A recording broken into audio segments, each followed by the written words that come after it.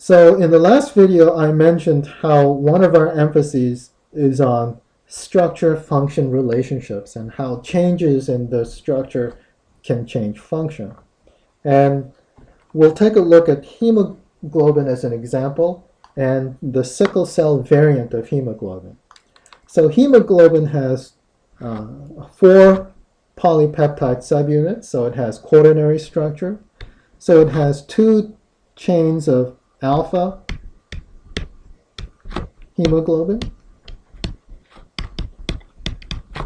plus 2 chains of beta hemoglobin.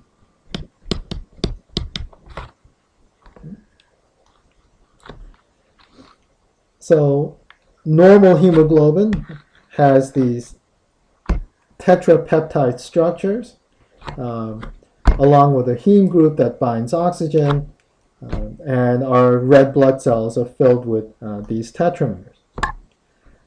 But in sickle cell disease,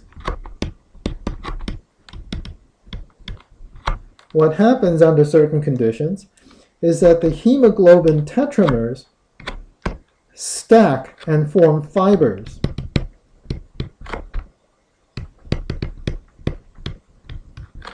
And these fibers are just these hemoglobin molecules in their tetrameric form, and these tetramers are just stacked together to form each of these little globules is a tetramer, and these tetramers then associate with each other to form these fibers that cause deformation of the red blood cell. The red blood cell turns into a sickle shape, which gets clogged as it passes through capillaries.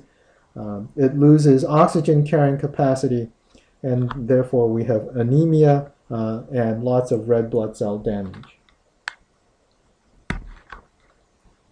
If we take a detailed look at the structure of hemoglobin, sickle cell hemoglobin, what we see is that the sickle cell hemoglobin is caused by a single amino acid change in the beta globin chain. So where normal hemoglobin has glutamic acid as the 6th amino acid in the beta globin chain, in the sickle cell mutation, the glutamic acid is replaced with a valine. So what's the big deal? Glutamic acid is negatively charged, and therefore very hydrophilic. Valine is a very hydrophobic amino acid. So look at where glutamic acid is in normal hemoglobin. It's way out here on the surface of the protein where it can interact with water molecules. Now that's not a good place for valine.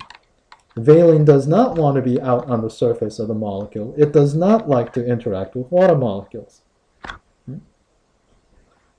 So then what happens?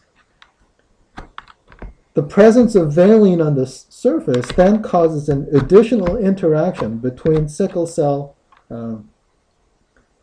tetramers.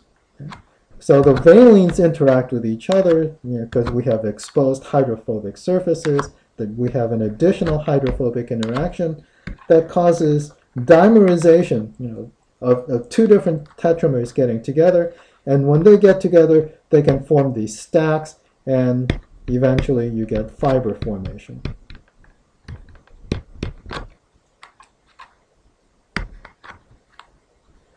So let's answer this question. What levels of protein structure are affected by the sickle cell hemoglobin mutation? Well, we know since there is a change in the amino acid sequence, the primary structure is affected. And if we look in detail, it looks like there are some changes in the secondary structure. And again, if we look closely at the yellow or the beta globin, these rods equal alpha helices. So it looks to me like there's a change in the alpha helices, therefore there's a change in the secondary structure. it looks like there are subtle changes in the tertiary structure.